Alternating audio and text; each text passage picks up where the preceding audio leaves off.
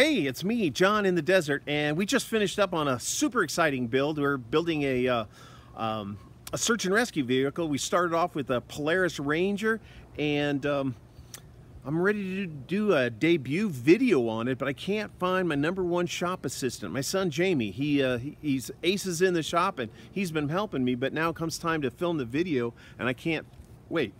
Dude, what's up? Huh? What? No, I wasn't sleeping. No, I was just, you know, doing some research and quality assurance here, making sure this bar is right where we need it to go. Oh yeah, these clips. Yeah, yep, they're holding it in really good right here. Tell you what, this seat seems mounted. Yeah, nice. whatever. I caught him snoozing on the job, but hey, stay tuned. We're going to show you this build. It's awesome. You know, we do a lot of things here at Coyote Adventure, and we do our land tours, we do our guided trips, we do a lot of things like that, off-road training. But to support all of the vehicles that we have a pretty good little production shop. Then we, you know, grinders, welders, all that other good stuff that you need in a shop. And we're often asked to build other things for other people. And we've built off-road vehicles for a wide variety. One that I'm particularly proud of, for the last 15 years, I've been building search and rescue vehicles to help Grand County Search and Rescue here in Moab do the things that we need to do. And being a medic as well as a search and rescue member, I kind of know what it takes to get into the backcountry and get out with our patients in the safest way possible. So we've built a lot of vehicles over the year, and now I'm going to show you one.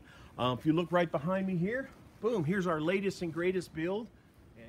And for this build, we started off with the 2020 Polaris Ranger. This is the 1000. It's got a little get up and go, but it's not a perfect rescue vehicle. So we take these, we reconfigure the roll cages, and we add all the peripheral things that we need here in Grand County to help us facilitate those rescues. Let me show you a few of those things now.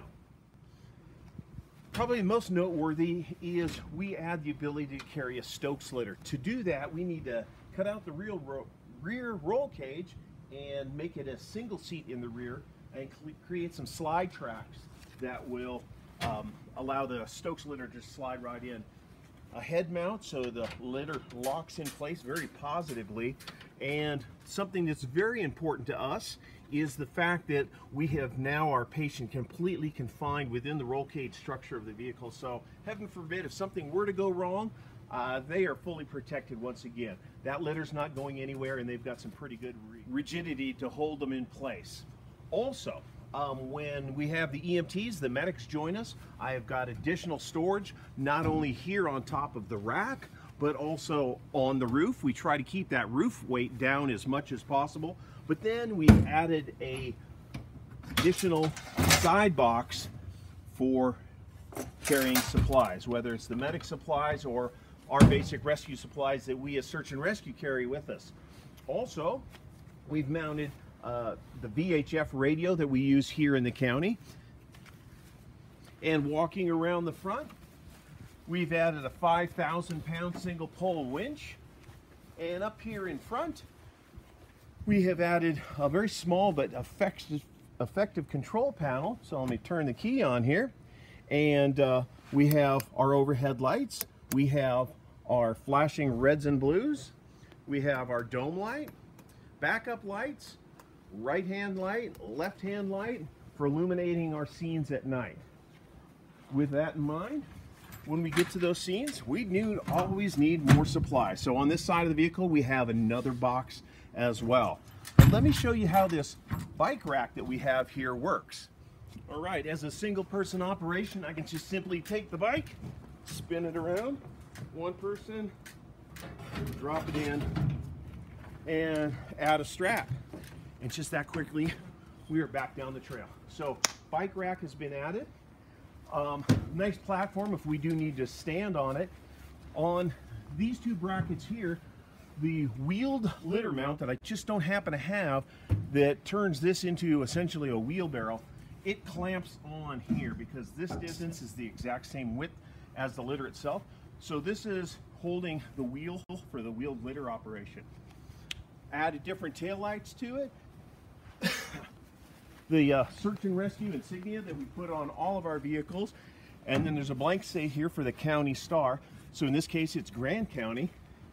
And once again, you can see that aluminum rack. And why did we go aluminum on the top? We're trying to keep the weight down, minimize that overhead weight, because the trails here are pretty gnarly, and keeping the weight down is in everybody's best interest. The last thing we have in store for this, it's going to happen tomorrow. It's not going to be on this video. I'll try to get a future one going. But pulling the tires and wheels off, we have the portal boxes, which are an external gear box that not only lowers the gear ratio, it makes the vehicle wider, a little taller, and we'll be able to run 35-inch tires here. So it'll have a much more aggressive, wide stance and much more capable for the off-road trails here in Moab.